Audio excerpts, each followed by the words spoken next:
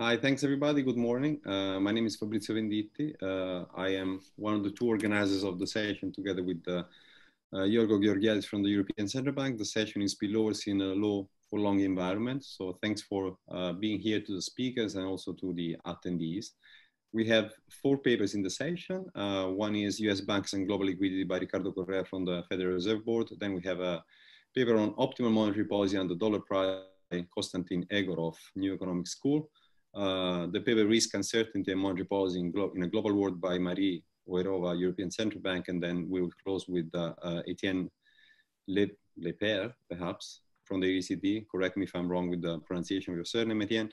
Capital flow deflection under the magnifying glass.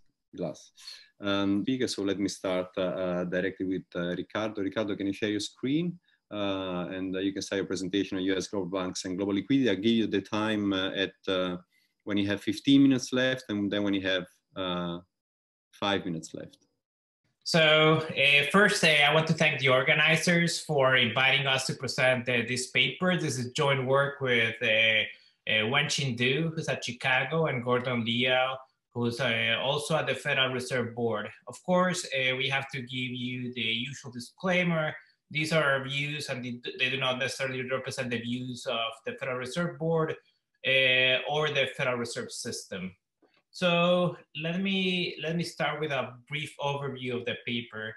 I think this paper matches well with a nice panel discussion that we had yesterday on the role of different currencies around the world, and the role of the dollar as one of the major reserve currencies.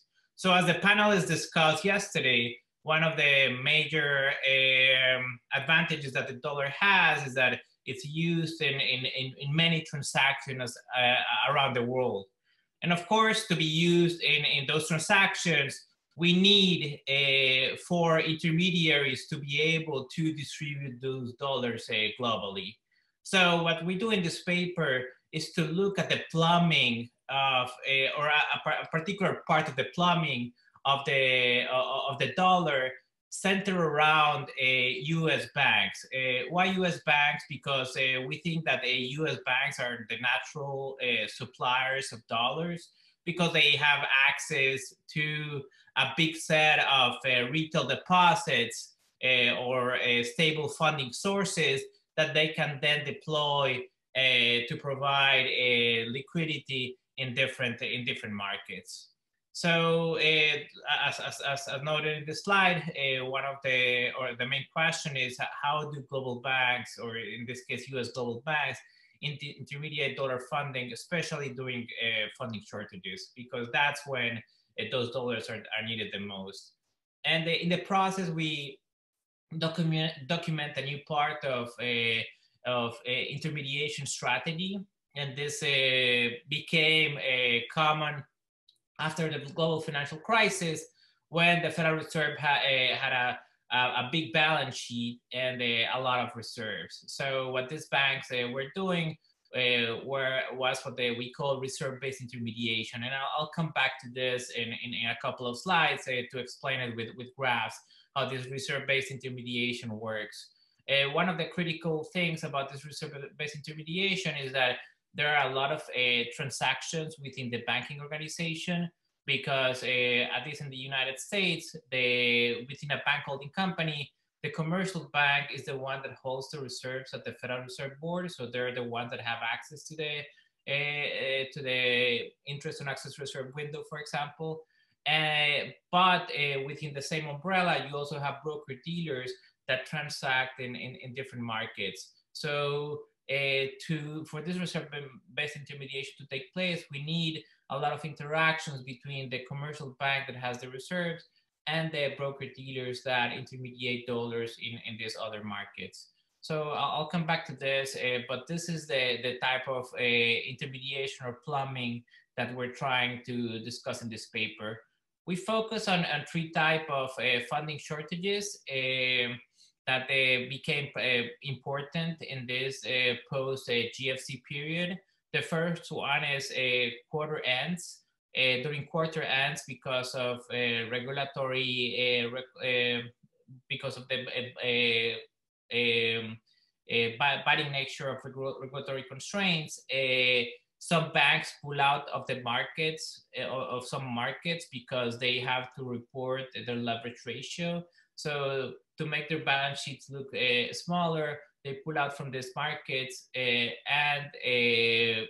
then in this case, dollars become scarce. And as we document, we see a spike in different intermediation spreads during this period. Then we have the Treasury General Account, which is sort of like the checking account of the U.S. government.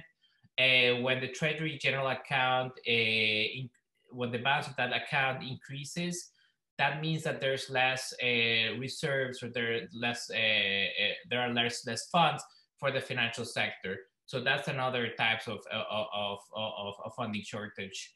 The third one is of course the Fed SOMA portfolio. So when the Fed buys securities, that increases funding in the markets. But when you have the opposite, which is when there's a normalization period or a QE taper, you're going to see the opposite. Reserves go down because the Fed starts selling out some of the portfolio securities that they have, or they don't reinvest that portfolio.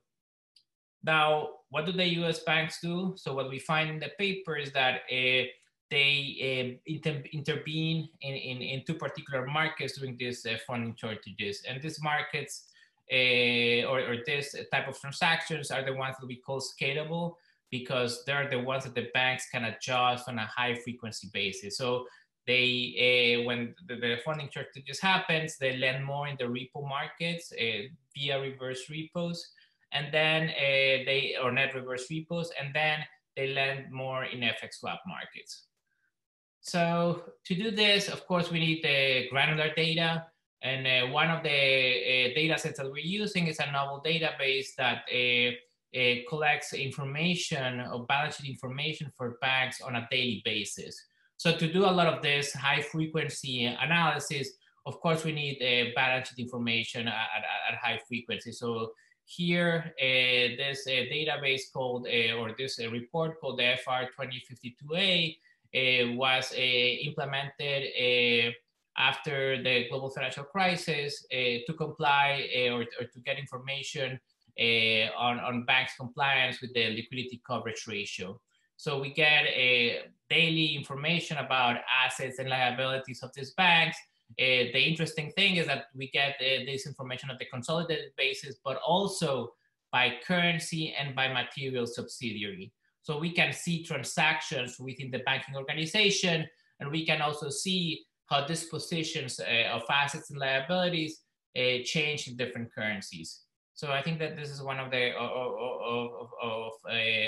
important contributions of our paper. We're using this database that provides us information about an aspect that has been scantily discussed. Our sample period, it's between December 2015 and May 2020. We cannot go further back because this data started to be collected on a daily basis in 2015. There's information before that, but it's not at a daily frequency. And we focus on 6 of the US GSIBs, of the 8 US GSIBs: Bank of America, Citigroup, Goldman Sachs, JP Morgan, Morgan Stanley, and Wells Fargo. We exclude State Street and Bank of New York Mellon because they have different business models. So they're more of custodian banks, and their business model is not as homogeneous with the other banks that we have in the sample as we would like. So let me start by briefly discussing the types of intermediation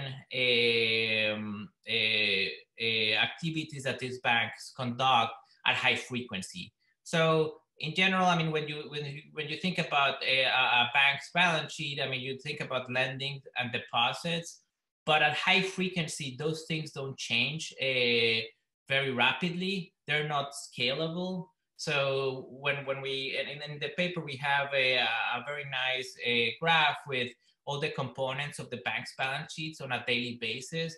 And we see that the two components that are scalable are the repo lending and the FX swap lending, which I'm going to discuss in a second. So just a refresher, a repo transaction is basically a collateralized loan. So in this case, in a period T, JP Morgan provides a dollar to a US dollar borrower, and in return they get collateral.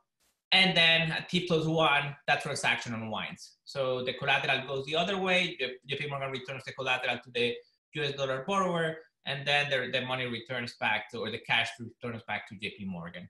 And we capture this type of scalable transactions by looking at the reverse repo and the repo positions of this bank. And the difference between the two is the net repo position of the bank. Now the second one is a bit more complicated. This is lending in the FX swap market, but you can think about it as a collateralized transaction. But instead of the bank receiving a security, what the bank is going to receive is currency. So in this stylized example, JP Morgan lends dollars in the FX swap market, and in return they get yen. And then what they do with those yen is that they either park that money at the Bank of Japan through an affiliate in Japan, or they lend that money to borrowers that wants or that needs a Japanese yen.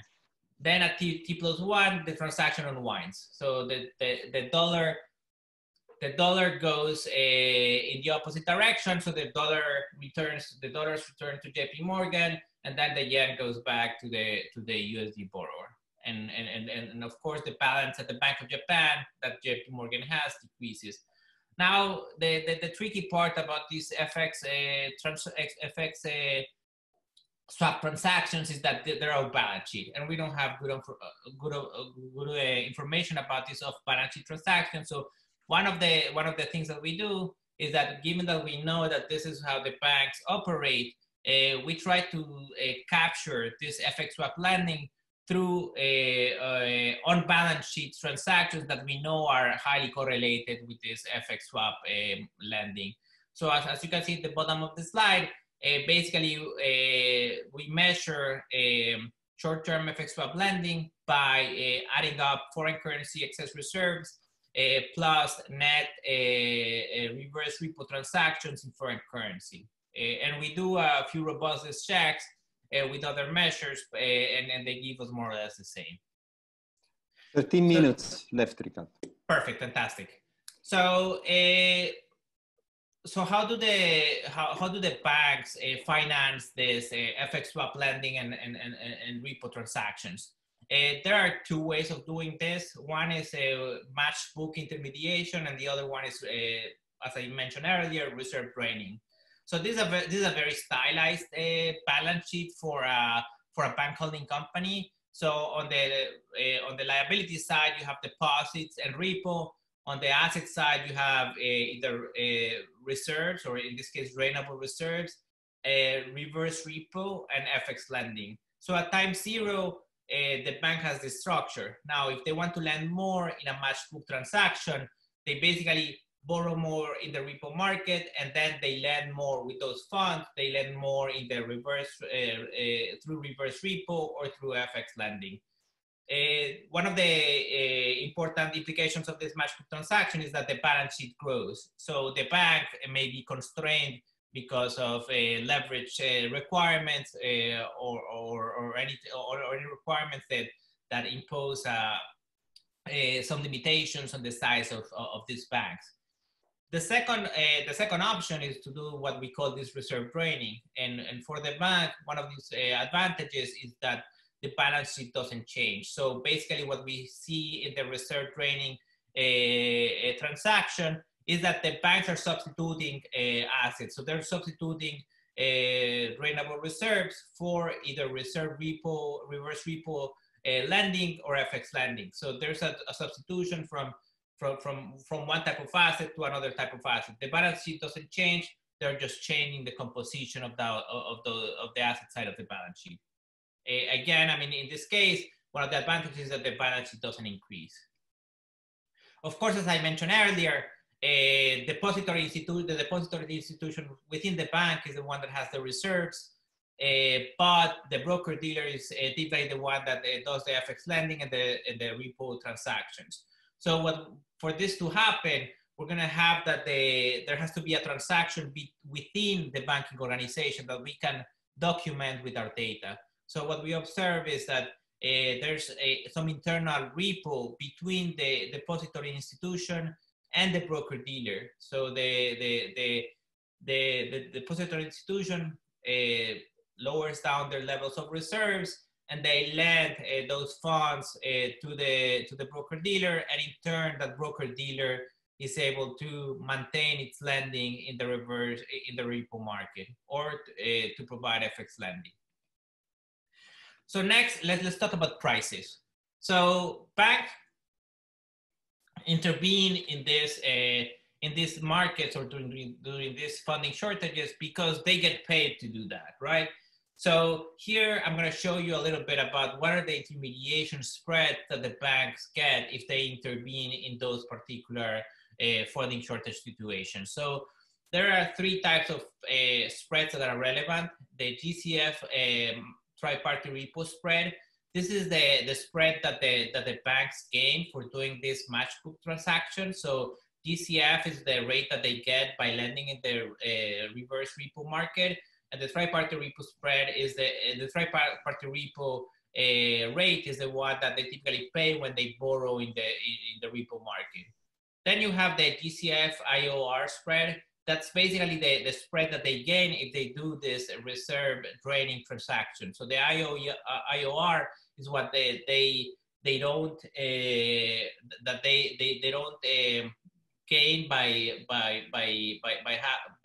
what they could gain by having the reserves at the Federal Reserve, and the GCF rate is what they gain by lending in the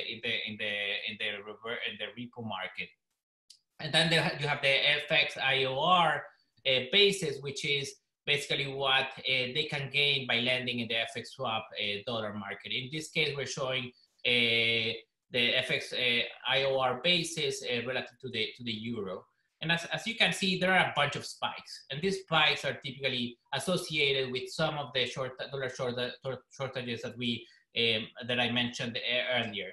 And one of the most common one is the quarter end. So if you can see the dashed vertical lines, those are quarter ends, and you see the spikes in some of these rates during the quarter end, especially in the FX swap market.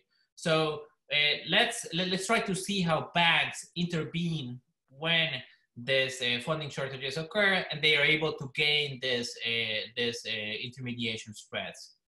So here we're gonna focus on quarter ends first. So this is the aggregate balance sheet for the 6 banks, and this is what happens to some of the important categories at quarter ends. So as you can see on the top right, the banks maintain the reverse repo lending. So they continue to lend at quarter end. So this is 0 is quarter end, and then the window around it is 10 days before and after a quarter end. So they maintain reserve repo lending, but they decrease the repo borrowing in the bottom left, and they increase FX swap lending. So how do they finance this? So if they're not borrowing more in the repo market, how do they finance this? As we see in the top left, they decrease the level of reserves in the bank holding company. So this is what we call reserve draining intermediation. There's a shift in the composition of assets. Reserves go down, and net reverse repos go up, and FX swap lending goes up. So that's what happens typically at quarter ends. And this is how the plumbing works. So this is how these banks are conducting this intermediation. So there's one piece of the puzzle that is missing, which is we want to document how do these banks move funding from the commercial bank to the broker dealer. And here, what we have on the left is is the broker-dealers external repo borrowing. So as we can see, and as we saw before, external repo borrowing decreases. So they borrow less from third parties. But on the right-hand side, we find that they borrow more internally. And a lot of this comes from the commercial bank, which is the one that holds the reserves and the ones that would decrease that overall level of reserves for the financial or the bank holding company. So they can do this, but of course there are limits to these transactions. If the transaction is structured in a way that there's no credit risk, that this is not going to head regulations that limit the transactions between broker dealers and depository institutions, but you can still have resolution planning rules that could limit these transactions because banks have to keep liquidity in their different material entities. And so that may prevent the commercial bank, for example, to send in some of its liquid assets to the broker dealer. So they can do this, but there are limits to this type of intermediation within the banking holding company. Now, the second type of— 5 minutes, Ricardo. Fantastic. 5 minutes. Thanks. So the second type of shortage is the increase in the TGA, the Treasury General Account balance. So when this account balance increase, that drains reserves from the system, and we should expect an increase in rates, in repo rates. And that's basically what we observe here. The positive slope tells us that if the Treasury General Account increases, you're gonna see an increase in repo rates. And in some cases, we're gonna have extreme increases like what happened last September when there was a big repo spike on September 17. So how do the banks react to these changes in TGA? They react in the same way as they do for quarter ends. Reserves go down, net reverse repos increase in column 4, and FX lending increases in column 5. So we see the same pattern. This is how these banks are intervening, and we see the same thing for the SOMA switches, but it's a bit less significant. But remember that in this case, the SOMA coefficient should be the opposite than the others, because an increase in the SOMA portfolio means more reserves. So we see that both for quarter ends, TGA, and SOMA, we see sort of more or less the same pattern that we observed before. So let me very briefly, I'm going to give you a 1 minute discussion of what happened during the September 2019 funding market events, which is an extreme case of what we have been discussing so far. So here, there's information about FX lending spreads and DC repo rates around that time. As you can see, there was a big spike in both rates in September 17th, which led to an intervention by the Federal Reserve through by providing more funding in these markets. So the question is, did the U.S. banks behave differently at this particular juncture? And we find that in September 16th, they didn't behave very differently. The reserves went down, and so this ranges tells you what's the typical range of intervention for these banks during fund shortages. So you can see that all the items or all the transactions are more or less within the range where they normally intervene. So there was nothing unusual. However, if we look at the reserve draining by different types, both the US GSIBs, foreign banks, and other banks, we do observe that the foreign banks did drain less reserves. If they're doing the same as the US banks, what we find is that they drain the reserves by less. So they probably provided less funding in this market. I mean, this is not a smoking gun to what happened, but this could be one of the contributing factors to that repo spike. And and one of the factors that led to this episode in September was that overall level of reserves for U.S. domestic banks, foreign banks, and the large U.S. GSIBs was at multi-year lows. So these are the reserves the total reserves that the banking system had in the vertical line in September 16, 2018. So as you can see, there was a decrease in reserves that led to this particular point. And of course, that led to the Federal Reserve intervening in this market by providing funding through a repo facility. And that repo borrowing from the Fed is shown in this graph in red.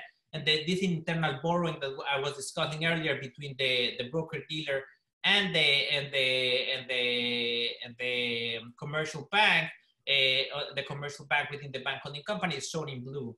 So as you can see, especially during the COVID shock, there was some substitution. So the banks, the broker dealers borrowed more from the Fed rather than decreasing or borrowing internally from the commercial bank and decreasing the reserves, probably because they wanted to maintain their liquidity. So there could be some type of substitution between this reserve draining intermediation and funding provided externally from the Fed, especially during acute circumstances like the COVID shock in March. So with that, let me conclude. I think one of the conclusions or one of the implications of our paper is that it's in this new environment, it's optimal to maintain ample excess reserves to facilitate liquidity provision by some of these large global banks. We also find that internal transfers between the broker-dealer and the non-broker-dealer subsidiaries or bank holding companies are important. And this sort of shows us this linkage between the traditional banking sector and the shadow banking sector that has been discussed in previous years. And some frictions that could prevent this intermediation could lead potentially to some decrease of intermediation or increases in different spreads depending on how much these banks can intervene in those particular markets when dollar shortages arise. So I'm going to leave it there, and I'm happy to get your comments at the end. Thank you very much. Thanks, Ricardo. Perfectly on time. If you have any questions, I don't know if you want to write them on the chat or you can raise your hands.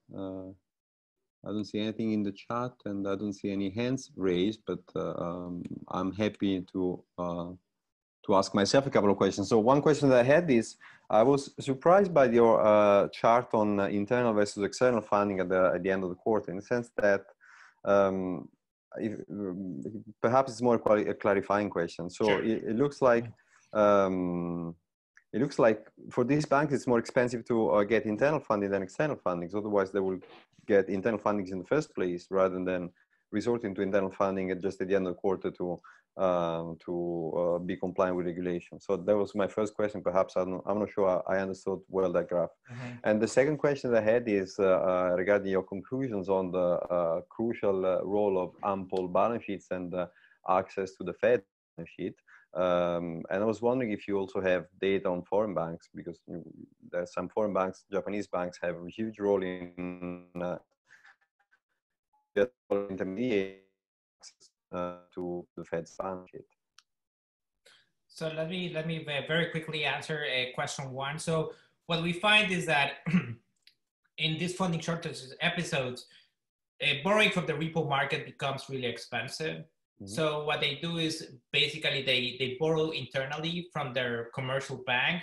So what the commercial bank does is it drains its reserves. So it has excess reserves, they drain them, and they use those funds, or they use those funds that are reserves, and they lend them to the broker dealer. So in normal days, it's less expensive to go out and repo with external banks, but then at the end of the quarter, the spreads that you showed makes it very, very expensive, and then they go internally. Exactly. So that's more or less what happens.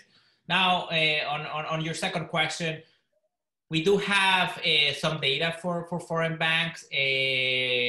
Unfortunately, for the wider set of banks, we only have this information on a monthly basis. we do have daily information for banks. But again, one of the problems we have is that we have information for the US portion of these foreign banks. We don't have information for the whole consolidated entity. Oh, right. So that's why we use it for some tasks just to see whether they do the same or not, and we do find that they more or less do the same as the US banks. But unfortunately, we don't have the whole consolidated entity. We only have the US operations of these foreign banks, and so putting them in the same level, it's misleading because we're only capturing a part of their operations. Good.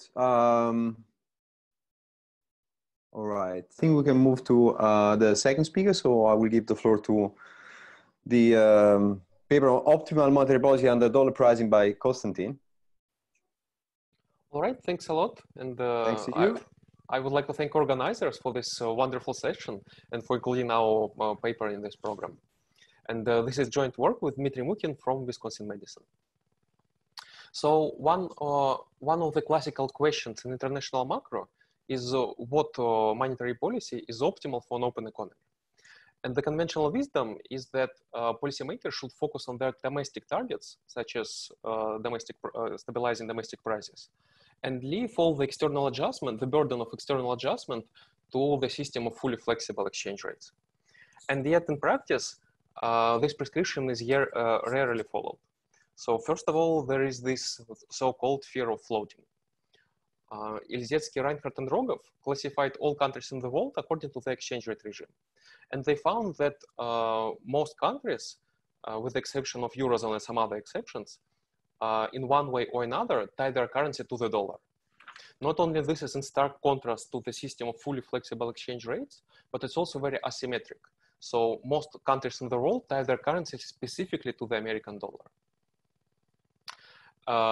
Besides that, there are many discussions about, among policymakers, they often voice their concerns about potential negative spillovers from the US policy. For example, there was much discussion about rising risk premia in other countries after taper tantrum in the US. Or there also was many concerns about aggregate demand spillovers due to currency wars between the US and the rest of the world. So one way to connect this prescription in theory and what policymakers actually do was based on the global dominance of the dollar in financial markets, where many financial assets are denominated in the in the US dollar. As was famously pointed out by Helen Ray, this global dominance of the dollar in finance can lead to the global financial cycle, where many countries will try to keep the exchange rates more stable relative to the dollar. And then this mechanism can lead to the asymmetric spillovers similar to the ones we see in the data.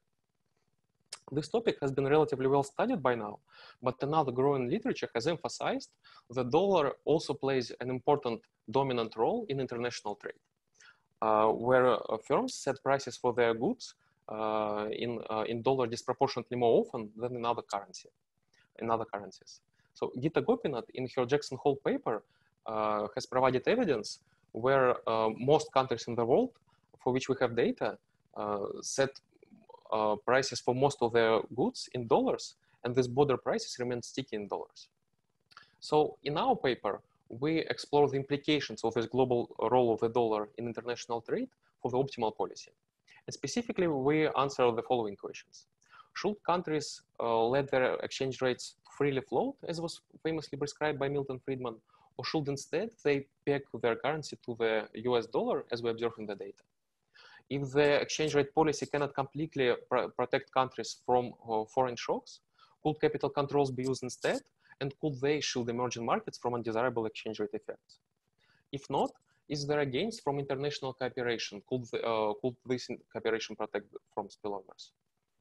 If the global cooperation fails, is there a case for more local forms of cooperation, such as forming currency areas?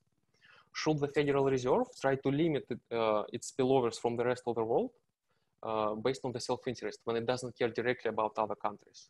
Or instead, could they actually use these spillovers and benefit from generating them? That is there an exorbitant privilege from the dominant status of the dollar in international trade? To provide you more context, we start from a very standard New Keynesian open economy model, which we adjust by adding two key ingredients. First, as before, we assume that local firms use their own producer currency when they set prices for their goods in local domestic markets.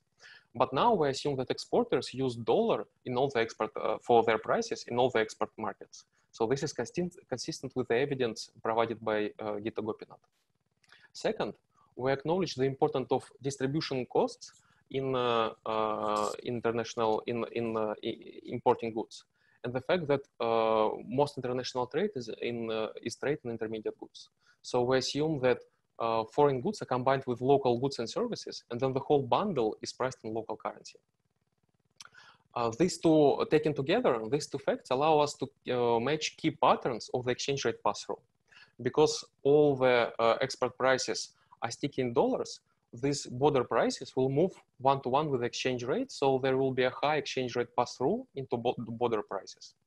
And even though import prices are also set in dollars, when they're combined with local goods and services and the whole bundle is priced in local currency, they will move much less with the retail prices of imported goods will move much less with the exchange rate, and this will result in a low exchange rate pass-through into retail prices of imported goods. And this actually matches well what we observe in the data. In a recent study, our Bernstein and Liao looked at the episode of sharp appreciation in Switzerland. So here, solid red line shows the sharp change in nominal exchange rate at the beginning of 2015. Green circles show the response of border prices, and the solid black line shows the response of retail prices of imported goods. And as you can see, border prices follow the nominal exchange rate to a much larger extent than retail prices of imported goods. So later I will show you that both these key features of the data will have striking implications for the optimal policy. In the rest of the model, we try to be as general as we can.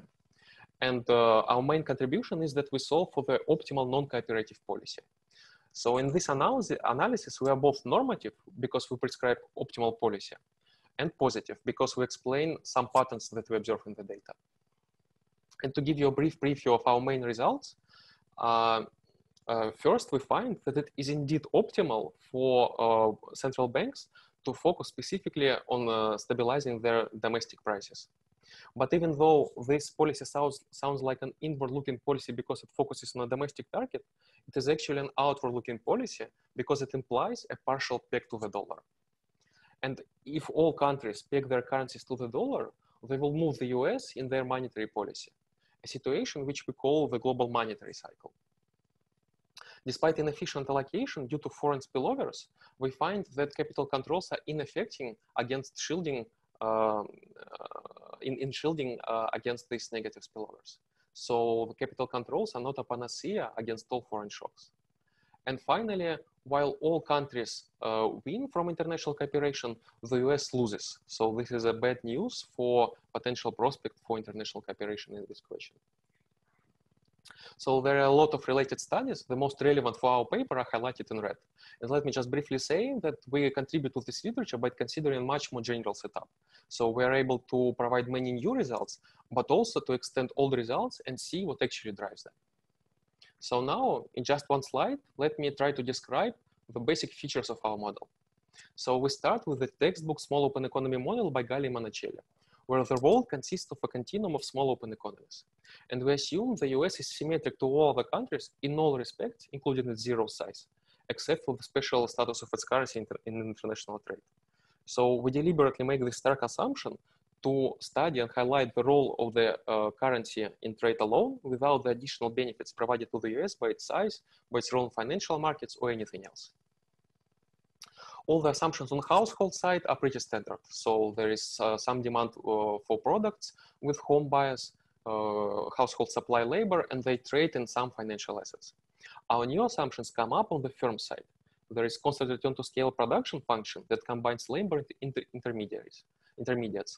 These intermediates could be both domestic and foreign. So foreign goods are used in production of domestic goods. And then there are nominal rigidities. So prices are sticky, and there is Rothenberg price setting with the producer currency in local markets and with dollar in all the export markets. And in the rest of the model, we try to be as general as we can. We assume very general functional forms for utility and production, and we assume that there is arbitrary set of financial assets which is traded in international asset markets. So we go all the way through from financial autarky with no assets at all to complete markets for the full set of RODB securities and all the options in between. We consider a rich set of shocks, both for productivity, for preference, and financial shocks. And we replace Rothenberg pricing friction with Calvo pricing. We replace CS demand with Kimball demand.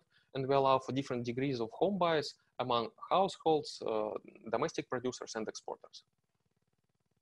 And then it is useful to start with a small preliminary lemma.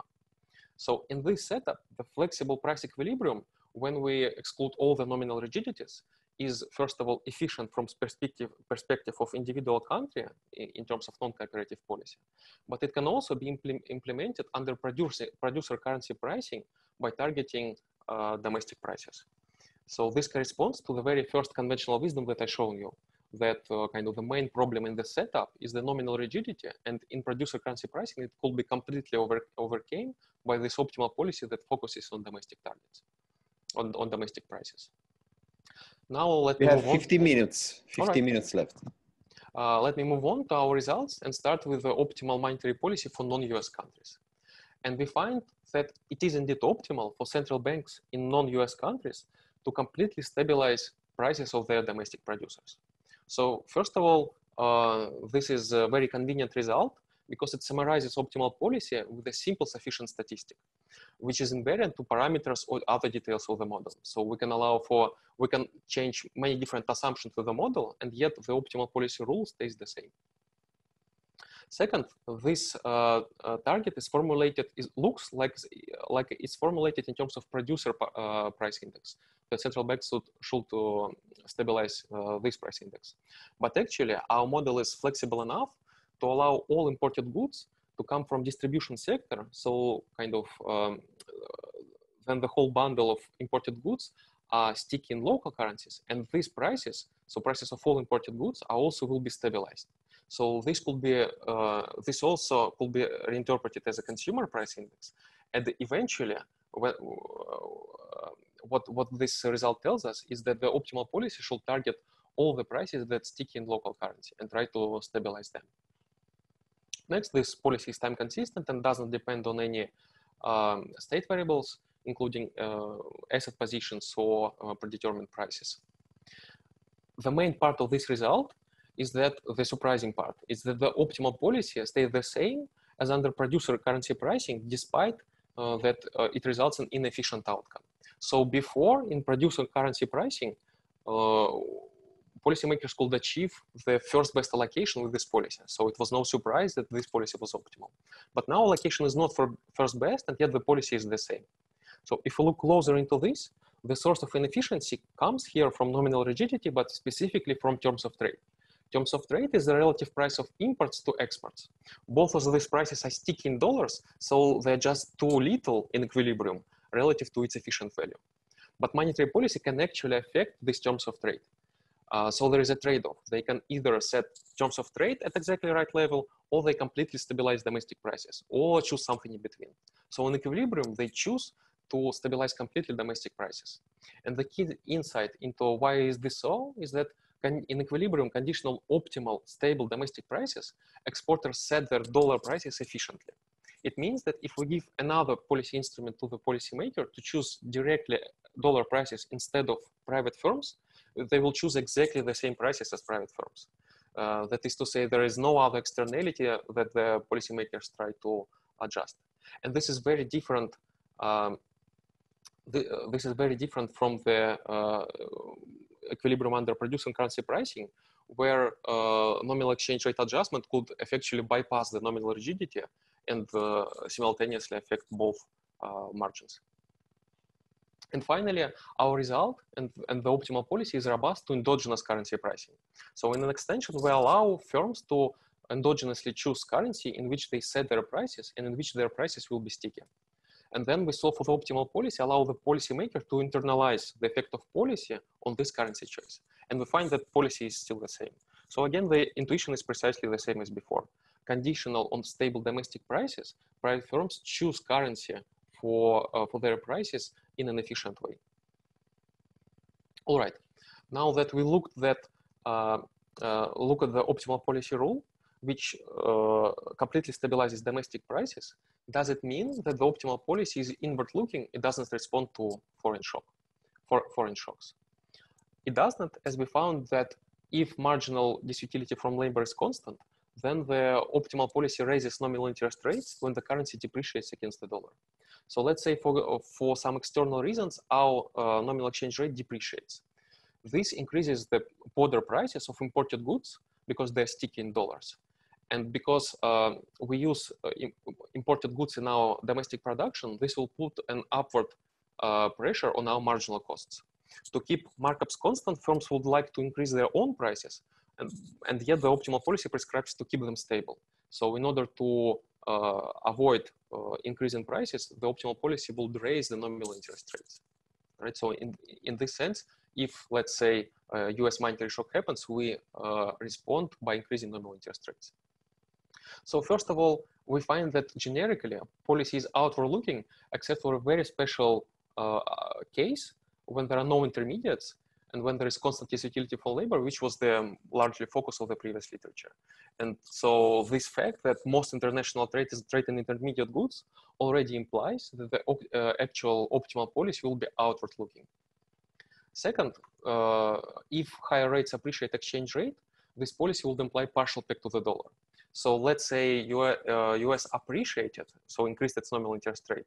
Our exchange rate depreciates, so we increase our nominal interest rates. If this leads to appreciation, it means we appreciate in response to US appreciating. So we follow the US in their optimal policy. And this actually contributes to this so-called fear of floating. And kind of the second ingredient of our model, the fact that most international prices are sticky in dollars, leads to this asymmetry in the fear of floating. Right? So everybody wants to respond to US monetary shocks, but not to some other countries' monetary shocks.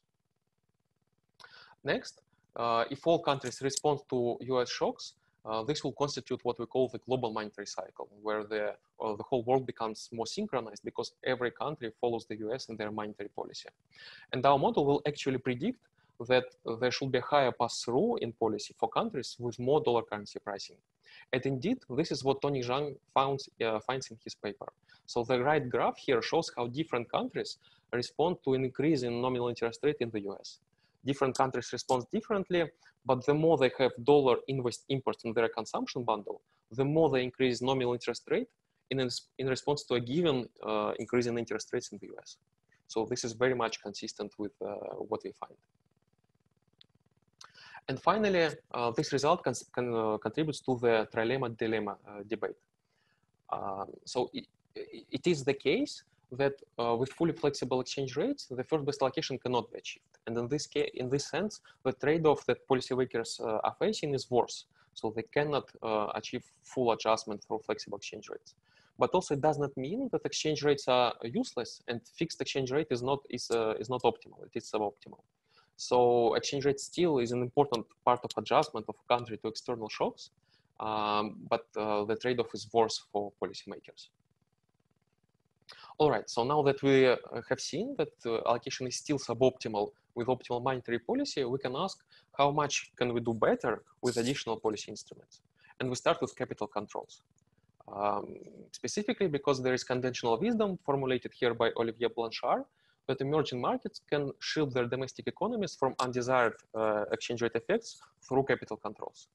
Apart from that, there is a very general result by Farin Werning that if monetary policy cannot achieve first best, the risk sharing is generically inefficient due to aggregate demand externality. So in our case, monetary policy cannot achieve first best, and it would imply that indeed it is optimal to use capital controls. To answer this question, we add a full set of state contingent taxes in our policy problem. So essentially, we allow the domestic planner to choose any risk-sharing arrangement subject to the country's budget constraint. And we find that capital controls are ineffective, and the domestic planner does not use them at all in equilibrium.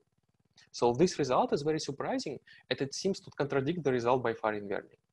To see what breaks down, we replicate the formula from Fourier-Inverting in our model, and essentially the optimal tax on a specific asset in a specific state of the world could be represented as a weighted combination of two wedges. So in red, there are two wedges, domestic wedge and export wedge. So the optimal monetary policy, by stabilizing domestic price, by completely stabilizing domestic prices, it sets to zero domestic wedge, which intuitively means that the domestic quantity is optimal.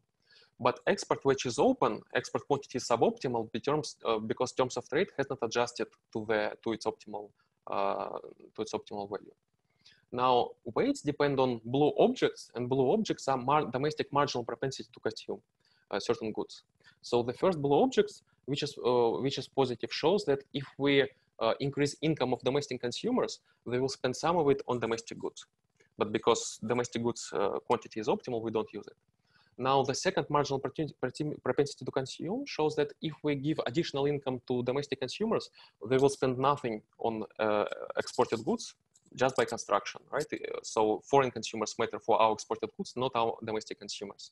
And because with domestic, in a small open economy, with domestic capital controls, we can affect only our income, but we cannot affect income of our trading partners. It makes no sense to use capital controls. So the first general implication of this result is that capital controls are not a panacea against all kinds of foreign spillovers. So they're very useful with dealing with the global financial cycle, but they're not as useful with dealing with global monetary cycle. And also one corollary that follows from this is that optimal cooperative capital controls are generically non-zero and target economies that import goods with suboptimal quantities. So if I cooperate with my trading partners, we will impose a tax on income on my trading partners when my export quantity is suboptimal. All right, another policy instrument that can be used is all kind of trade taxes and trade tariffs. So we know. 4 minutes. All right.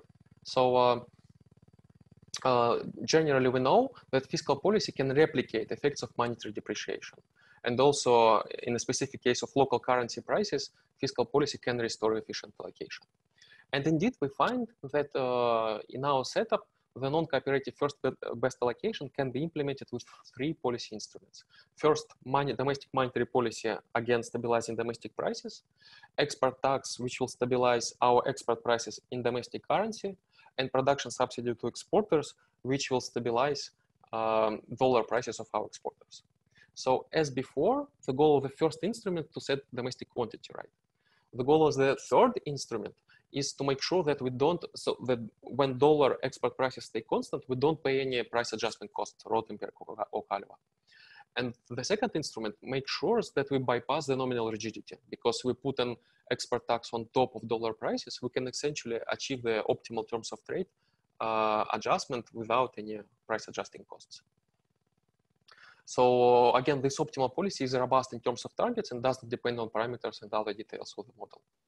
And it could be implemented with different instruments, but the export tax is important because it allows to bypass this nominal rigidity, and as opposed to standard models, it's not isomorphic to the import tariff.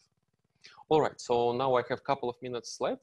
We can talk a little bit about the optimal US monetary policy. How can it take advantage of its global status? So this problem is much more complicated. So for this section, we assume fully sticky prices and complete markets. And then we find the optimal US policy rule, and it combines the 3 distinct motives. The first motive is the price targeting. It stabilizes, if it fully stabilizes the first term in this formula, the domestic quantity will be optimal and the export quantity will be optimal. So all domestic quantities of production will be optimal. The second term is the terms of trade manipulation motive. So the US policy affects markups of all the world exporters because the US has these negative spillovers. The US internalizes it, and in order to consume imports cheaper so that world exporters set their prices lower, there is incentive to US to adjust the policy to achieve lower import prices. And third, there is the so-called dynamic terms of trade manipulation motive. So it means that because the US can affect global output, it can affect global stochastic discount factor. and thus it can affect prices of financial assets. So it actually can manipulate its policies so that instead of the world where it's trying to borrow, it's cheaper for the US to borrow, and instead of the world where it's trying to save, it can save at a higher rate. So here the US behaves as if it's large, but it actually has zero size, and it's all due to status of its dominant currency. And this motive was largely absent in the previous literature that focused on a specific parameterization where net export was zero in all states of the world. So in general, we find that US can both benefit or lose from dollar currency pricing relative to other countries. It can lose, for example, when it focuses mostly on the second motive. So only the US can affect world prices of global exporters, but all countries import the same bundle. So everybody benefits from actions from the US when it does so, but only US has to change its policy to achieve this kind of public good. So when it focuses too much on the second motive, it loses.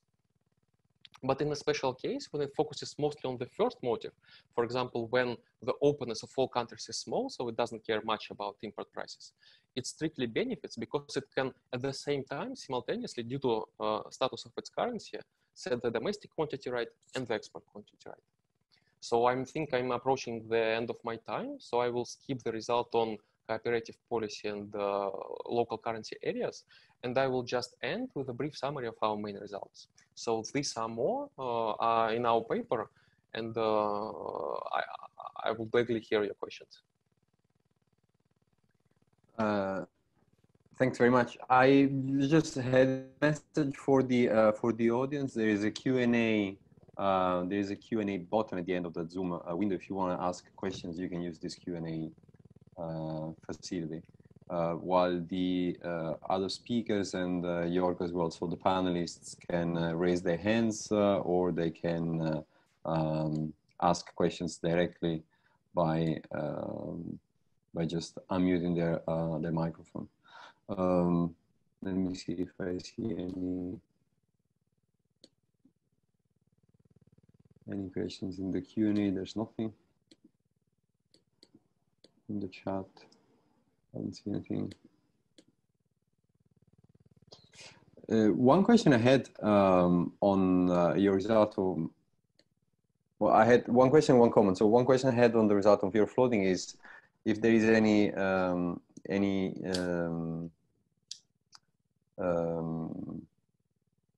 hint that this fear of floating in your model could be asymmetric, so fear of appreciation rather than just fear of floating or moving against the dollar. I saw a paper that in the Journal International Economics that was making this point from an empirical point of view, and they found that generally speaking, countries do not want to appreciate against the dollar, but they're very happy to appreciate against it. And then the other comment is that I think the title of the paper is a bit restrictive in the sense that you have a lot more than just optimal monetary policy. You have a whole bunch of policies and much more than that. So it's more general than it looks from yes. from the title. I'm very happy. And then I have another question from the audience.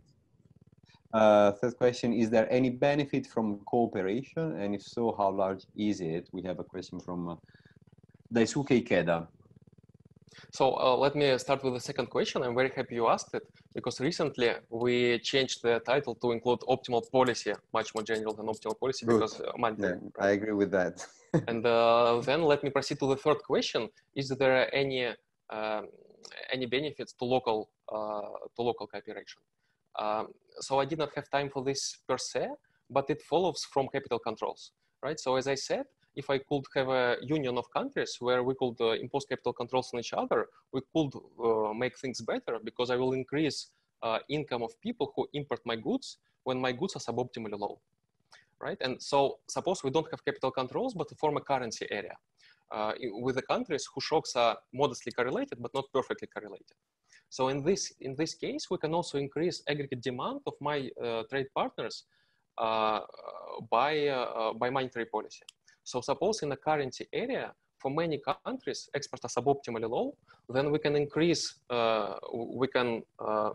decrease nominal interest rate and boost the aggregate demand in order to increase aggregate demand for everybody, including for countries that trade in with these depressed goods. So indeed, even if global cooperation fails, there are new sources of gains for forming local currency areas. And then going back to your first question, so the way I understood it, could it be that the fear of losing... Before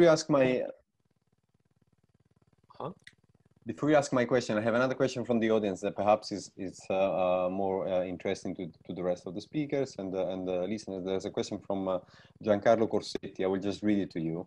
To what extent do your results depend on distribution, quote unquote distribution, that is placing price rigidities at the level of the bundle of goods at consumer level? We have an extension. I can try to find it at one of the buttons where we allow for different home bias in all three places. I think it's here. So we look at the keyboard demand, but more importantly, we look at the heterogeneous home bias for final consumers, for domestic producers, and for domestic exporters. So all of them import foreign goods in different shares. And actually, we can set some of these home biases to 0, right? So in this sense, our result is very robust. So when I was saying that all imports may come through production, we can set home bias to an extreme value for final consumers. So in this sense, again, it's very robust to this distribution, the way I understood the question. Okay. I think we have satisfied the audience and the questions that were raised. And I think we can go to the third paper. Let me thank you, Konstantin, for the thank you very much. Presentation, for sticking to the time. So the third presentation is by Maria Hoerova from the European Central Bank, and the title of the paper is Risk, Uncertainty, and Monetary Policy in a Global World. So the floor is yours, Maria. Perfect. Thank you so much for attending our session, and thank you so much to the organizers for having our paper on the program. The title is Risk, Uncertainty, and Monetary Policy in a Global World, and this is joint work with Geert Bekaert from Columbia and Nancy Xu from Boston College. And I should say that the views expressed are solely our own. I think it's fair to say that there is a renewed interest in how monetary policy affects risk appetite across the globe, but also domestically. In our JME paper in 2013, we documented that in the US monetary policy affects domestic risk aversion in the stock market, in that when US monetary policy is tight, risk aversion is high, and when US monetary policy is loose, risk aversion in the domestic stock market is low. Now, this idea has sort of more recently resurfaced in the international context, whereby Ellen Ray has written a series of papers where she emphasized the role of the US as a center country which drives global risk appetite. Now, not everybody may agree with the dominant role of the US. Here is an excerpt from a speech by Chairman Jerome Powell from 2018, where he says that while global factors play a role, an important role in influencing domestic financial conditions, the role of US monetary policy is often exaggerated. So what do we do in this paper? Well, first of all, we're going to ask, how do monetary policy shocks transmit across advanced economies through risk variables? And we are going to be interested in sort of two risk channels. One is the, let's call it loosely, price of risk, or our proxy for risk aversion. And the second is expected quantity of risk, which we will call uncertainty, in the stock market. The second question we are going to ask is, do non-monetary policy driven risk shocks affect asset prices across advanced economies?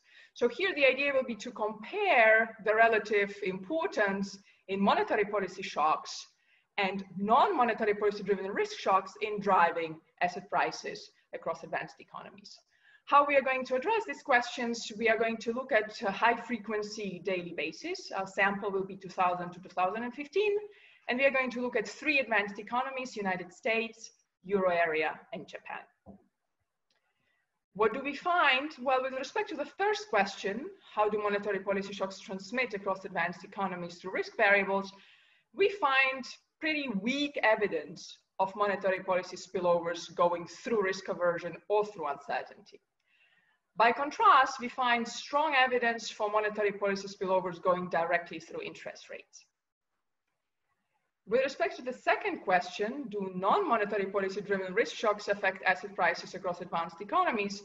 We do find strong spillovers of non-monetary policy driven risk shocks across all countries. That means that not just shocks emanating from the United States matter and spill over to other countries, but also risk shocks emanating from the euro area and from Japan affect asset prices in the other countries. And importantly, effects vary across asset classes, so it is important to consider them separately. In terms of contribution, we take a less US-centric approach. So we do not assume that US is a sort of center country, so we allow spillovers to also go in the opposite direction. We look at the transmission of monetary policy versus pure, quote unquote, risk shocks, so purified of the effects of monetary policy to various asset classes, and our evidence is provided on a high frequency basis. So what I would like to do is to tell you first and foremost how we measure risk aversion and uncertainty, because these are key ingredients into our analysis. Then I will focus on the main part of the paper, which is sort of studying the transmission of monetary policy versus non-monetary policy driven risk shocks. And I hope at the end I'll have time to tell you about our new daily global risk aversion measure that we construct. So let me go to the measurement of risk aversion and uncertainty. How do we do that? Well, we rely here on options implied variances. So think of the VIX index for the US, the well-known fear index in the stock market for the S&P 500. We will take squared VIX, so option implied variance, not volatility. And we're going to decompose this object into two components. One is expected stock market variance, UC, uncertainty. Loosely speaking, it's the amount of risk investors are expected to be exposed to over the course of the next 22 trading days. And a second component, which is the difference between the squared VIX and uncertainty, which is sort of the price of risk, the compensation that investors demand for being exposed to the particular amount of risk. And that is reflective and is related to their risk attitudes. Now, what's the economic intuition more precisely? Uncertainty, or what we call uncertainty, is something that uses physical probabilities of future states, whereas VIX and VIX squared is derived under risk neutral distribution. So it uses risk adjusted, or if you will, marginal utility adjusted probabilities. So when we take the difference between VIX squared and UC, what we have precisely is the expected premium from selling stock market variance in a swap contract. So it is again related to the compensation that investors demand for being exposed to a certain physical amount of risk. And that's why we view this as proxying and being informative about their risk preferences. We are not the first ones to use this decomposition or to in fact think of this particular economics behind it. There are similar suggestions that were made in a paper by Ian Martin, but also my co-authors have a structural model that yields basically the exact same intuition. So how do we do this practically, this decomposition? Well, what we need to do is to come up with an estimate of UC, of this expected stock market variance. The way we are going to do it, we are going to forecast future realized variances. And we're going to use models that have been used in the literature before and have been shown to perform well in this forecast. But we will also use new forecasting models. In particular, our innovation here will be to allow for nonlinear relationships in the forecasting models. We think it's important because in our sample is the great financial crisis. Volatility was through the roof at times. And we think it is important to allow for nonlinearities in these relationships to capture the dynamics of these relationships in the forecast. So we run a horse race between linear and nonlinear models, and we pick basically the model that performs best in terms of its forecasting ability. And that's how we basically come up with the prediction for the expected stock market variance. And then we take the difference to obtain this price of risk or risk aversion measure. What data do we use? Very standard. To get realized variances, we use 5-minute squared returns, and we use the implied volatility indices, VIX for the US, VSTOXX for the euro area, VXJ for Japan, and we always use local currency denomination.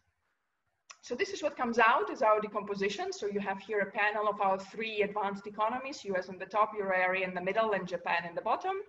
And in red is our risk aversion proxy, and black is our uncertainty measure. I think there are 2 takeaways here. First of all, these 2 measures co-move quite a bit. Maybe not so surprising that risk aversion and uncertainty in the stock market are positively related. They're correlated about 0.5 for the US, about 0.3 for Japan, more so for the euro area, and they spike whenever there are basically some crisis episodes. You can see the corporate scandals in 2002-03, of course, the global financial crisis. You see the beginning of the sovereign debt crisis in the euro area, the escalation in 2012, and so on. So sort of the usual suspects where these variables spike up. Now, let me go sort of to the main part of the paper following this measurement part, where we study the transmission of monetary policy and non-monetary policy driven shocks. So first of all, let me start with monetary policy impact and how do we assess it. We have an international setting, so we can look at the impact of monetary policy both directly within country and also at spillovers across countries. And the way we are going to do it is in a very simple and sort of standard way. We are going to look at the responses of various financial variables to monetary policy shocks in regressions with daily data. And on the left-hand side, you can think we have our risk aversion measure, first difference, or uncertainty measure in first differences. And on the right-hand side, we have monetary policy shocks in the three areas, in the US, in the euro area, and in Japan. And we have a bunch of controls like event dummies, but also macro news that are released in these various countries. And of course, we have to take care of adjusting for the time zone so that left-hand side variables react to variables that are actually in the information set. So if you think of Japan, it cannot react to things that will happen today in the euro area and the US because its markets will be closed. So those variables, for example, enter with a lag in the case of Japan. How do we measure monetary policy shocks? Very standard. We are going to take high frequency changes in interest rate in basis points.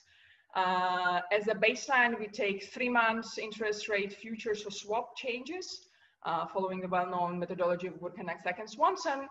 We will also check whether our results are robust for 1 month shocks.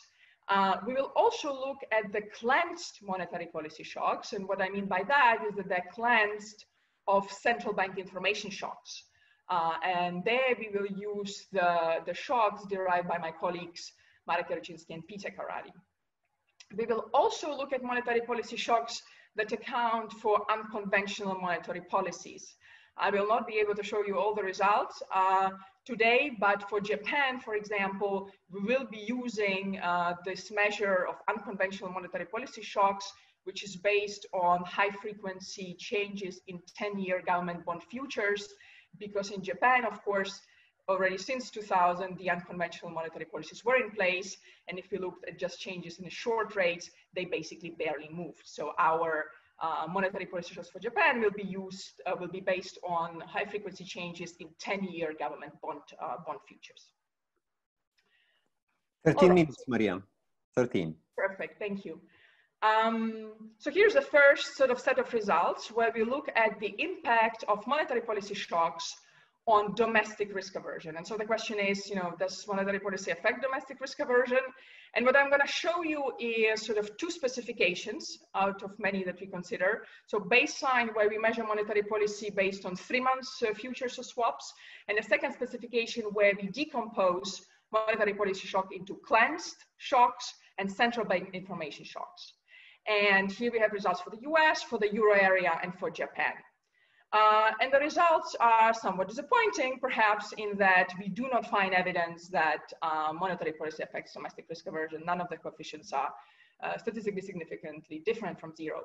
Central bank information shocks in the euro area seem to play a role in the expected direction, in that good news about the economy reduce risk aversion in the stock market. What about uncertainty? It's a bit of a similar picture. We don't have strong evidence that monetary policy affects domestic uncertainty. This does happen with cleansed monetary policy shocks for the euro area, but in all other specifications and countries, there is no statistically significant effect. So what do we do next? We would like to distinguish the impact of monetary policy shocks versus non-monetary policy driven risk shocks. How we will do that?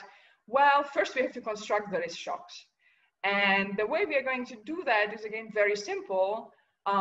we will take the regression residuals of risk aversion or uncertainty from these regressions we just saw. We were regressing the changes in risk aversion or uncertainty on monetary policy shocks and on macro shocks. By construction, these residuals are orthogonal to monetary policy shocks. And then we will study how the monetary policy shocks we've already seen, and now these non-monetary policy driven risk residuals, how do they transmit across our three countries? And we will look at different variables, risk aversion, uncertainty, but also interest rates, stock and bond returns, exchange rates, commodity prices, and gold prices.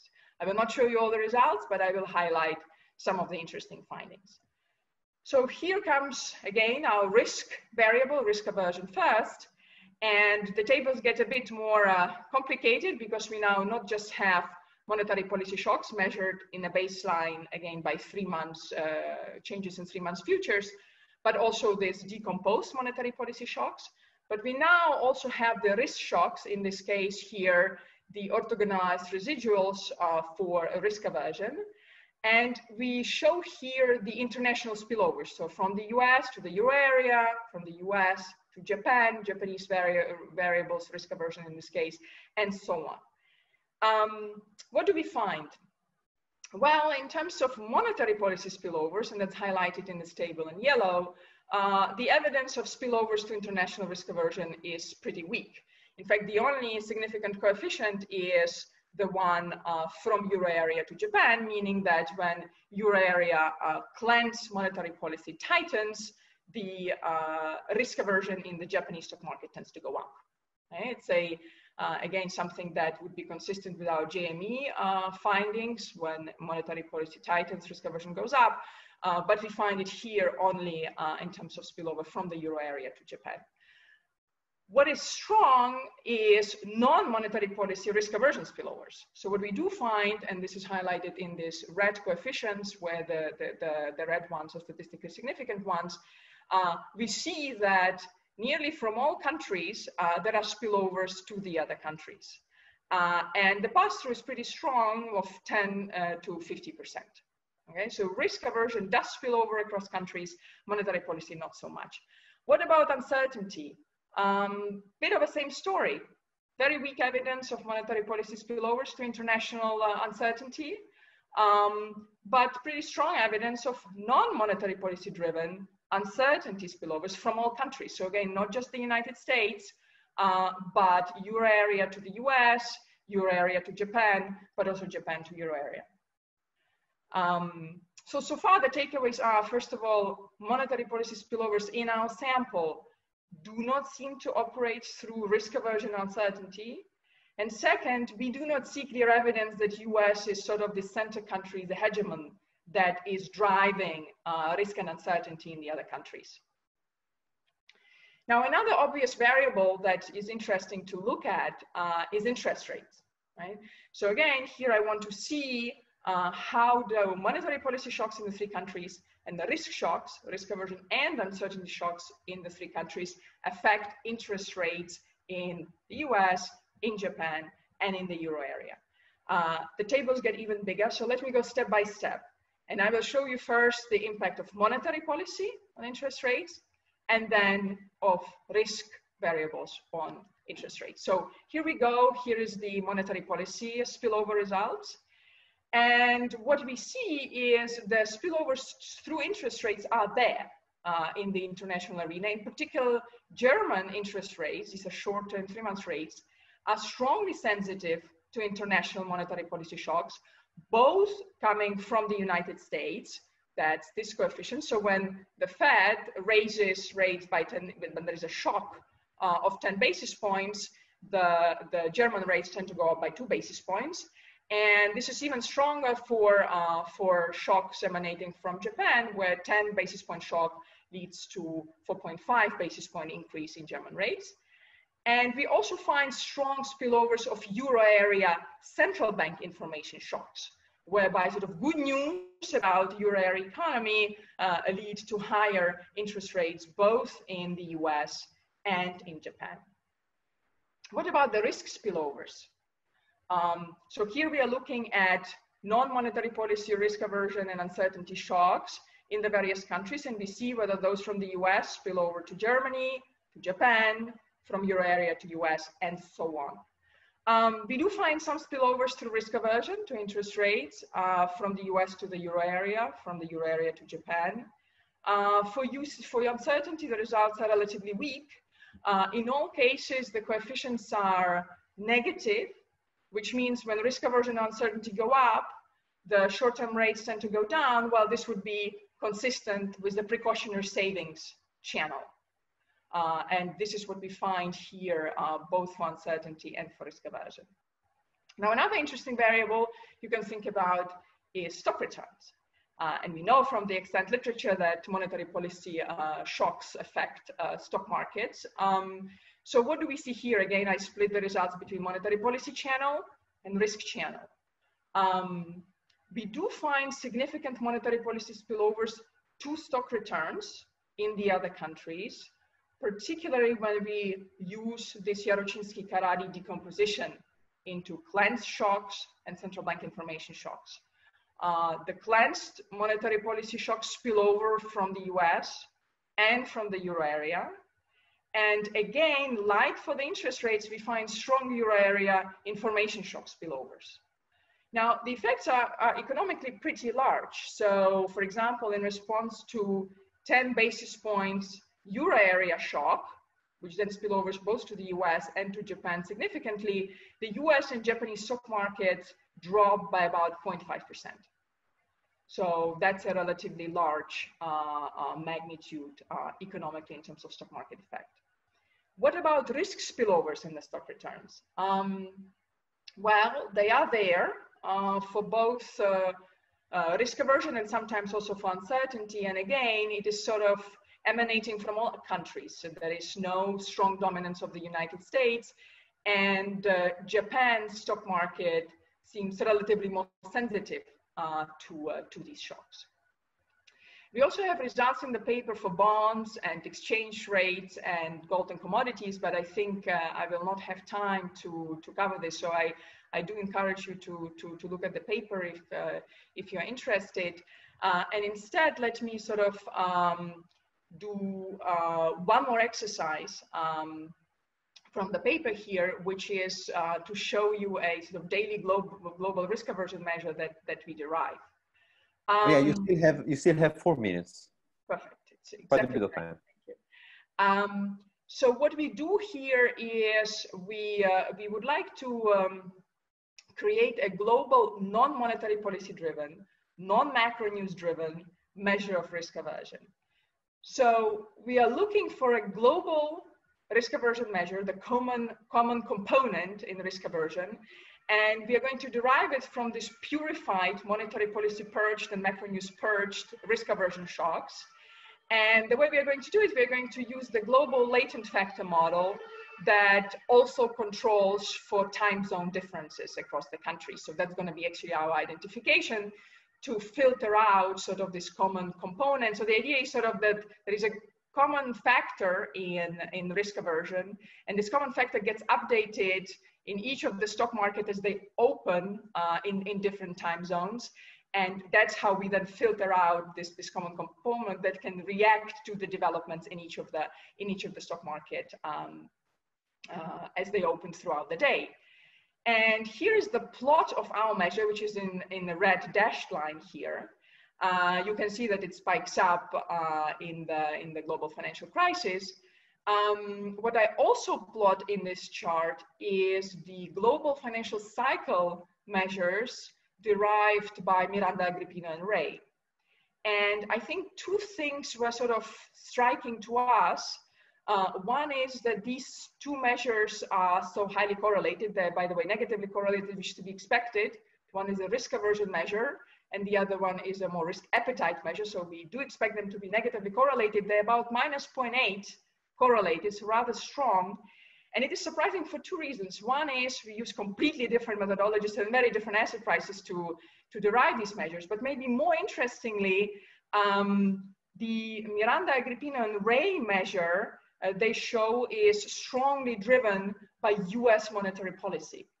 Whereas our measure is explicitly purged of the influence of monetary policy shocks and of macro news announcements. So we did not expect ex ante that these two measures would be therefore highly correlated. So to us, it suggests that there are other factors other than US monetary policy that drive both of these global risk aversion or risk appetite measures. Let me conclude. In terms of contribution, we took sort of less US-centric approach and we focused on high frequency evidence.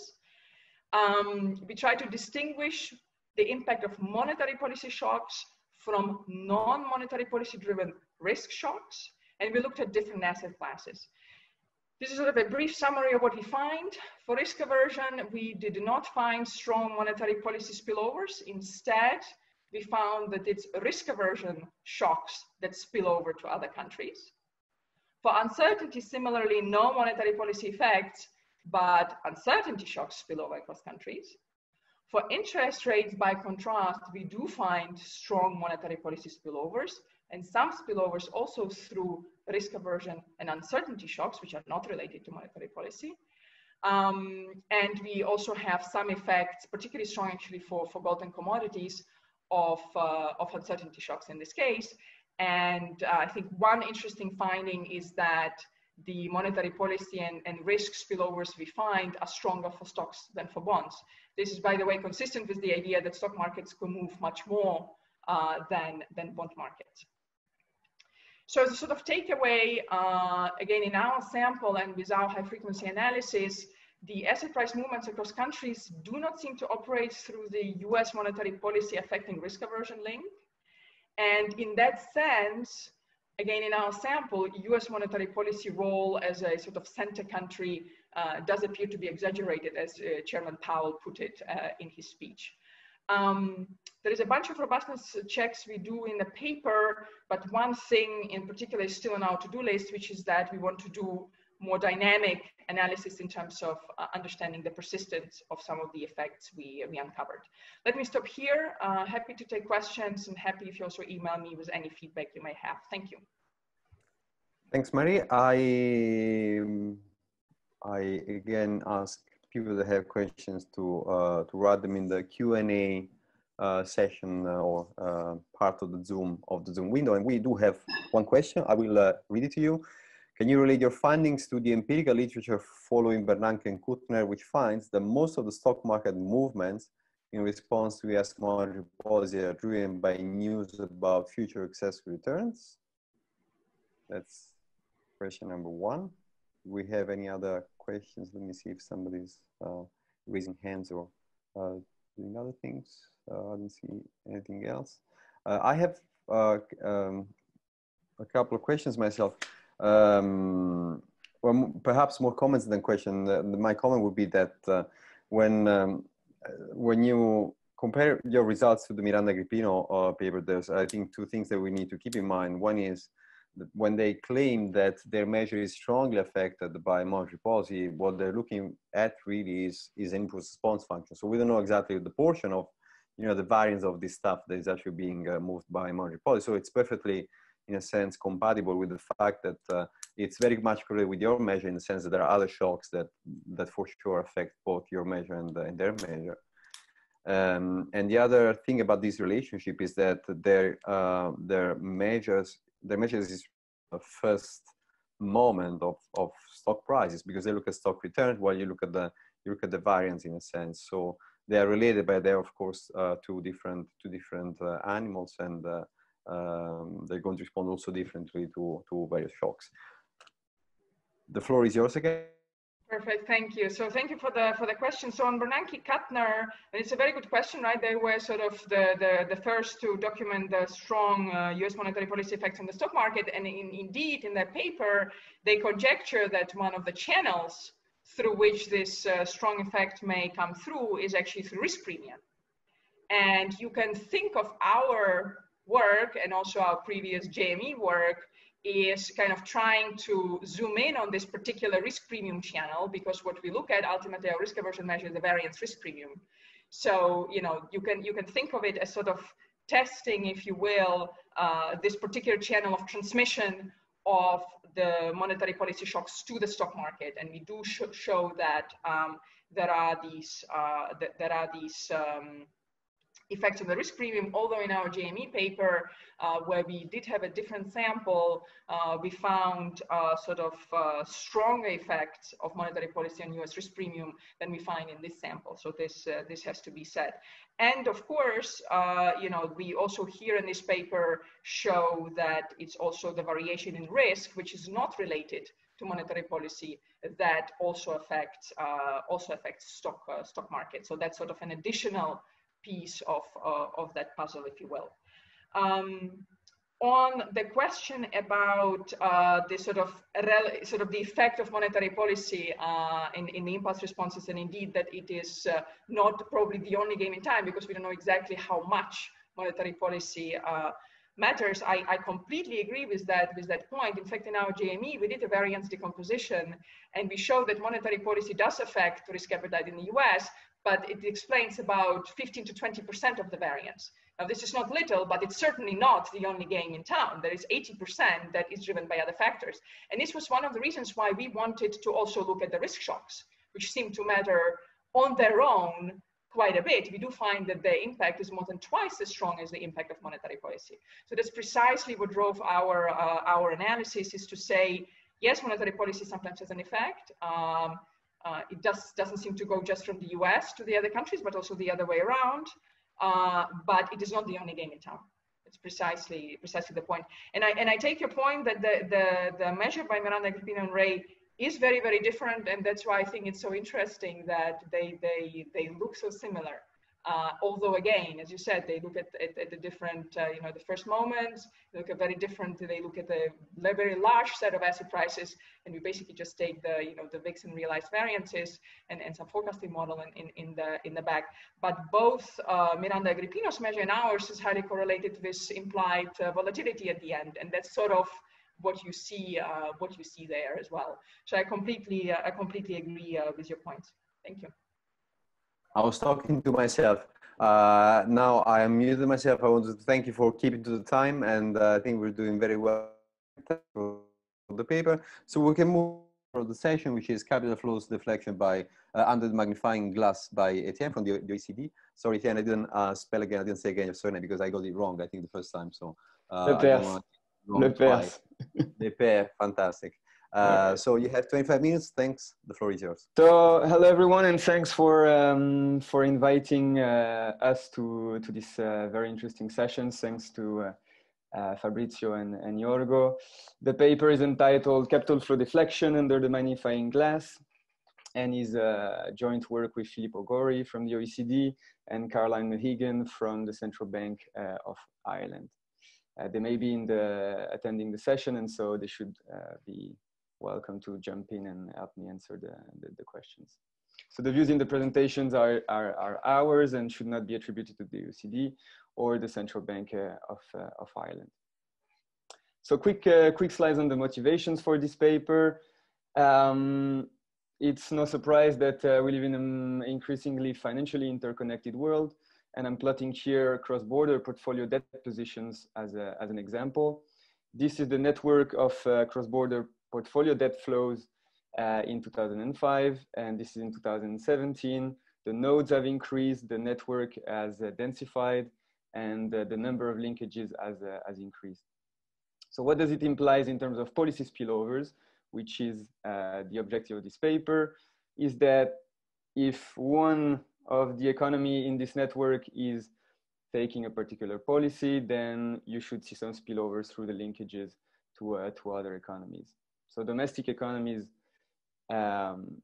domestic economic policies in one country may be the source of international spillovers through financial or trade channel. So you have a large literature on the spillovers of US and EU monetary policy that we just heard from the previous paper. And you have an emerging literature on the spillovers of macro-pru. So what is our paper about? Is about the capital flow spillovers from the introduction or tightening of capital controls. Why is it important is that this has been much more used following the global financial crisis. So you see in that graph that you have a rising number of countries that have tightened capital account policy since 2008. And this is why you may expect some more spillovers from such policies. To give you a few examples of the capital controls that we're talking about, Brazil in 2009 introduced a tax on FX inflows, DI-off. Iceland introduced a special reserve requirement on debt inflows in 2016. I can quote Peru that uses reserve requirements on bank non-residence liabilities. Turkey prohibited for residents to obtain FX credits from abroad. And Australia introduced stamp duty for foreign buyers of real estate. So these are very different countries, very different measures, and they're all coded as a tightening of capital controls on inflow in our data set. So what would these policies have as a consequence in terms of capital flow deflection? If you have country A that invests in country B, but country B puts up a capital control, so country A investors cannot invest anymore in country B, and so the capital flows are deflected into country C. So that's what you see in the stylized scheme at the bottom left.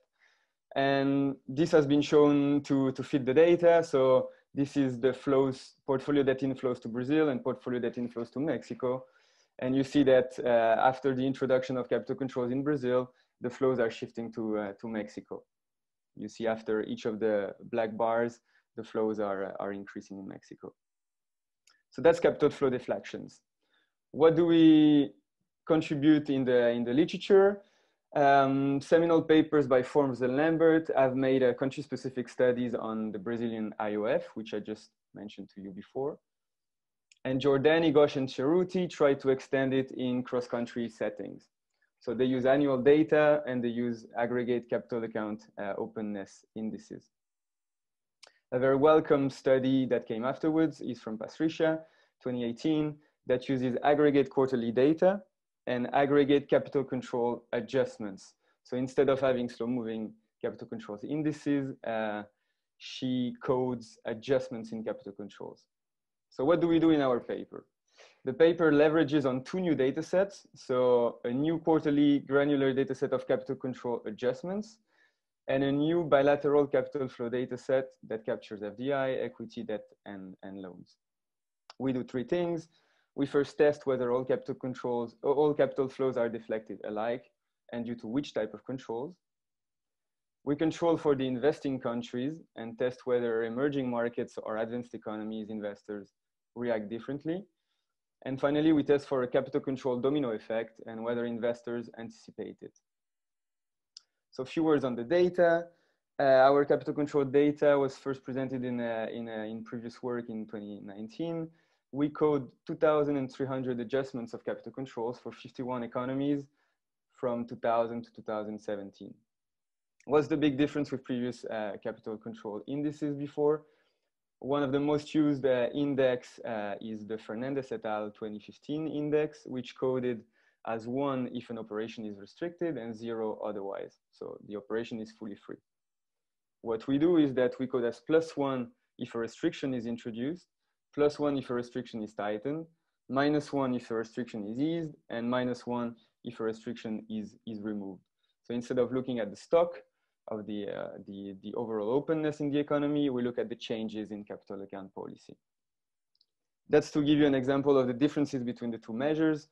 The yellow line is the Fernandez index, which for the case of India, and shows that overall in the last 20 years, there hasn't been much changes in capital account openness in India.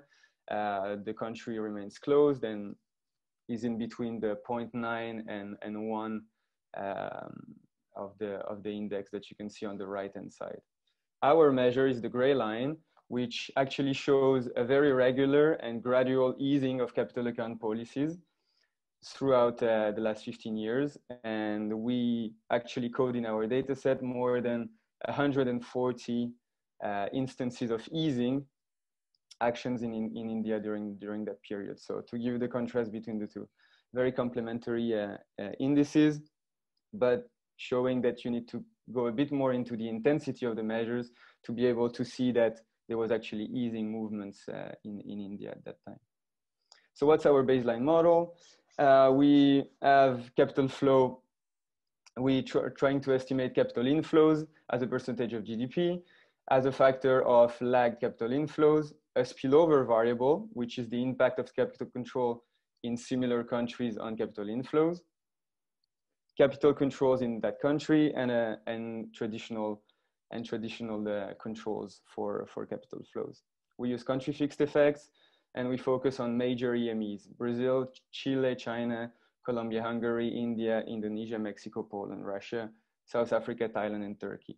And the model is run from 2000 Q1 to 2017 Q4. So how do we define our spillover variable? How do you define similar economies?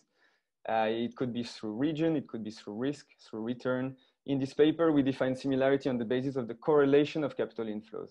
That's to say, countries that are similar for international investors tend to direct investment to both countries at the same time. So the spillover variable is a weighted sum of CFMs in similar economies, where the weights represent the correlation between flows to the domestic economies and flows to the partners. So it shows whether the capital flows to A and capital flows to B are correlated. That's the pairwise correlation of inflow matrix. And the results in our baseline is that if you look at the blue arrows, the spillover variable, if the coefficient is positive and significant, it means that the countries that is similar to the country introducing controls is receiving more inflows. And you see indeed that at the first leg, the second leg, the third leg, and not the fourth leg, you have a positive and significant coefficient. So that means that capital is deflected to similar borrowing economies following the introduction or the tightening of inflow controls. And you have a persistence of the effect that is over a year time. So now we leverage on the granularity of our data set to be able to see whether the type of control matters and whether the type of flows matters. So we take the same baseline, and this is just the cropped regression tables, and we look at whether different types of controls deflect capital differently. So you have here the spillover variables for FDI controls, for portfolio equity controls, for portfolio debt controls, and credit controls. You see that only portfolio and other investment flows are deflected. And this is only through the controls that are controls on portfolio equity, controls on portfolio debt, and credit. The fact that you can match the type of flows that is deflected with the type of control that is introduced is a strong conclusion for our story that this is actually deflected capital from controls. We're seeking to extend this very quickly through volatility spillovers. We ask whether this volume deflection that we see is also true in terms of volatility of capital flows. We use the same equation using the 4-quarter standard deviation of capital inflow as a dependent variable. And again, positive and significant results. The robustness checks, broadly robust to other global controls, year fixed effects, and different spillover variables. So instead of having the time varying inflow correlation, we use risk return weights, we use assets and liability weights, and we're making our inflow correlation non-time varying. And the results are robust. So now we shift to a different questions, and it is, which are the investors that are actually deflecting capital? So you need to shift to a bilateral perspective. You still have 14 minutes. Excellent. So where is the deflected capital coming from? You have different countries that are involved to varying degrees in different asset classes. And the global financial system has significantly evolved over the past decade, with notably a much more stronger footprint of EME. So we have the same model, but now it's a bilateral model, where you have bilateral flow logged on the left-hand side, the spillover variable, and now you can control for capital controls on the receiving side and capital controls from the sending side. So capital controls on outflow. And you have country pair fixed effects. We use this new bilateral capital flow data set from the European Commission Joint Research Center that allows us to have annual data on bilateral flow by countries. We reproduce the same type of regressions. And we show that when the source country sample is EME and the destination country sample is EME, this is only bank flows that are deflected after the introduction of capital controls in similar economies. When it's advanced economies investors that we're looking at, advanced economies investors redirect both portfolio and other flows. Again, matching flows and controls, you see that the bank flows for advanced economies are losing significance, but that the results on EME banks and on advanced economy equity investors remains positive and significant. How do we explain the fact that these are different flows depending on whether the investor is from EME or from advanced economies? Well, we look at the growing importance of EME banking. And in fact, that's again, network charts where you can see that the linkages have increased much more. And they now represent 42% of banking flows to EMEs are from other EMEs. A few examples of emerging market banks that are very active internationally. So what we've seen is that we have some evidence of capital flow deflection on the aggregate. It's only portfolio flows and banking flows that are deflected, and these type of controls that deflect capital. It's only emerging market banks that are deflecting capital, and it's only advanced economy equity investors that are deflecting capital from our bilateral setting. And now in the third part of the paper, we look at whether you have responses to these spillovers.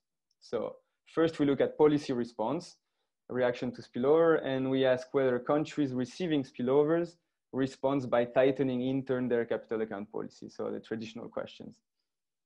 The Patricia paper found that yes, while Giordani didn't find any effect of policy spillovers there.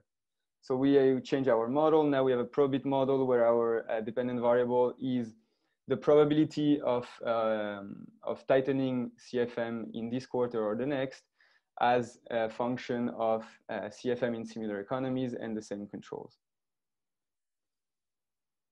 And what you see is that countries tend to react to capital controls in similar borrowing economies by tightening their capital account in turn. The three last columns are whether they tighten equity controls, bond controls, or credit controls. And you see that the equity control is not tightened following the tightening of capital controls in other economies, but the bond controls and the credit controls are tightened. And finally, in this final part of the paper, we ask whether international investors anticipate these potential domino effects. And they would incorporate this expectation when redirecting the flows. So we use an endogenous treatment model to decompose capital flow deflections into the direct spillover effect, which is the portfolio recomposition, which we have identified in the aggregate and in the bilateral model, and an effect originating from the expectation of a tightening in the domestic economy.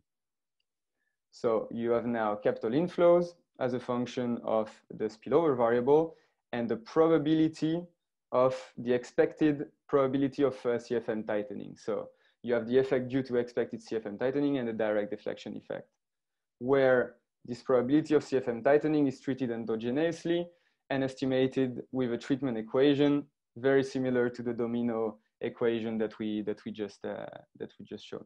So this endogenous treatment effect were mostly used in the literature on finance growth and financial fragility. And what do we find? The first step is the right-hand column, and the second stage is the estimated with maximum likelihood is the first column. And you see that you have both a positive coefficient on the direct deflection effect and a positive coefficient from the expected probability of tightening CFM. So you see that you have both the normal deflection effect that we had seen in the previous models, but also an effect due to expected CFM tightening. What does it mean? It means that international investors seem to front load their investments to the spillover receiving countries, expecting a CFM tightening. Wrapping up, summary of the key results. So you do have capital flow deflections, but this capital flow deflection differs by flow type. It's only portfolio and other investments that are deflected, and they differ by investor origin. So you have emerging economies banks that redirect flows, and advanced economies investors that redirect portfolio and other investments. You have both a policy reaction and a market reaction to these spillovers. The policy reaction is that countries targeted by deflected capital tend to respond by introducing themselves CFMs in turn. And the market reaction is that international investors respond to these expectations, front-loading their inflows in new destination countries. So the policy implication is, again, the potential role for international cooperation. International cooperation on capital account policy may be necessary to curb this possible realization of particularly negative endgame and result in better global outcome, discussed by Blanchard, Rajan, Jeanne, and others. So here, potential value of multilateral framework for capital flow management and dialogue platforms like the one that we have at the OECD on the capital movements code. So thank you, and the paper was recently released as OECD working paper, so you can find in the link to have more details on the specifications and the results. Thank you very much. Thanks to you, Etienne, for your presentation. Now, one question I had is on this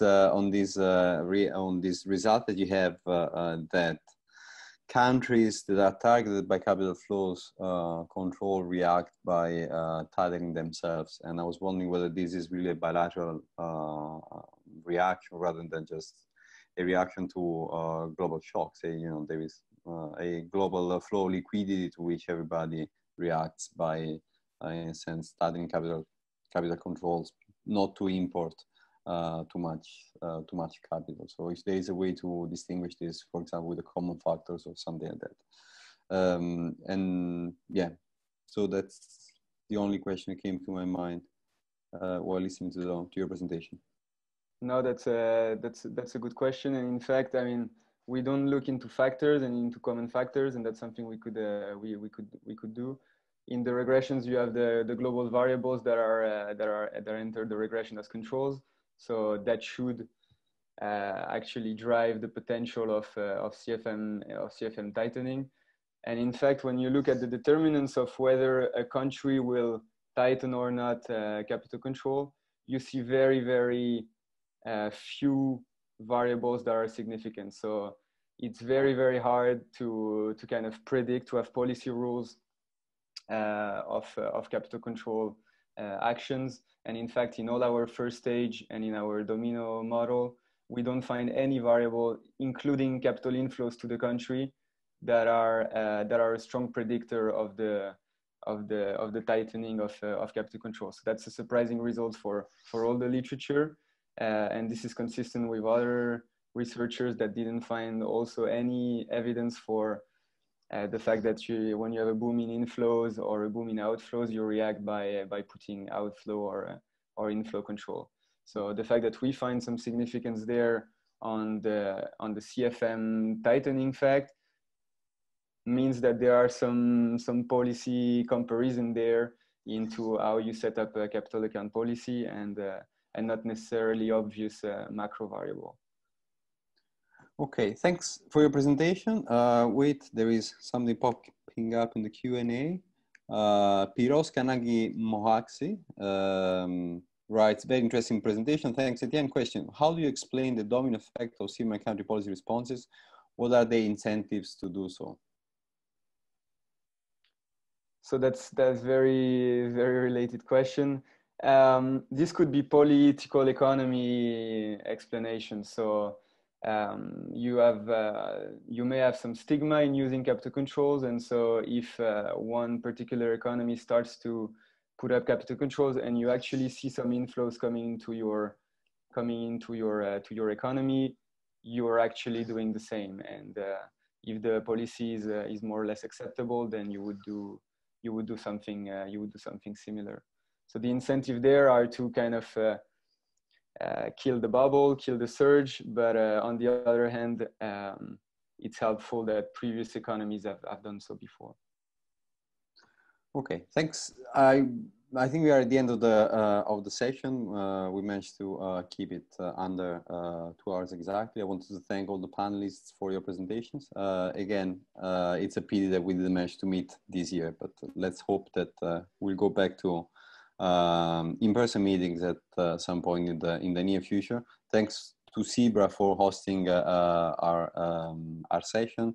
Thanks to Georgios for contributing very strongly to putting together the program, and to all the participants and to the ones that asked questions. So I'm now closing the session. Thanks again. Thank you. I hope it was good for you as it was good for me. Thanks again. I hope to see you all soon. Ciao. Ciao, ciao. Thanks. Bye. Thank you. Thank you. Bye.